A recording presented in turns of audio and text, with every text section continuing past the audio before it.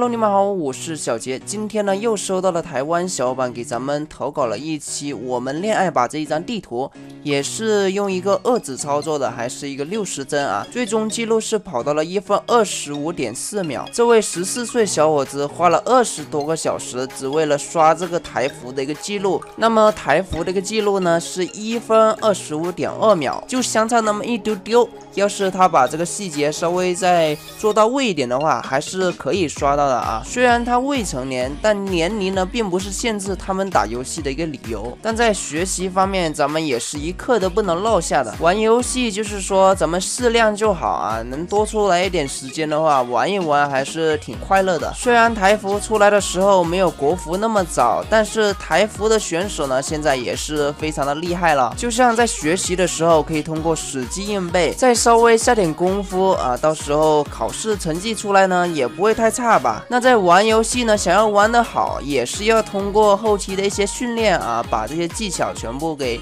摸索会了啊。这些该学的技巧就是也不能落下。要是真少一点东西没有练会的话，那么在成绩这一块呢，肯定就是会慢许多的。好，比如打个比方，有些进阶操作啊什么都会，但是你快速出弯不会啊，这不就拖了后腿了吗？所以说像不会的东西呢，我们就得深度的去学习啊，这样才能够让自己变得更加强大。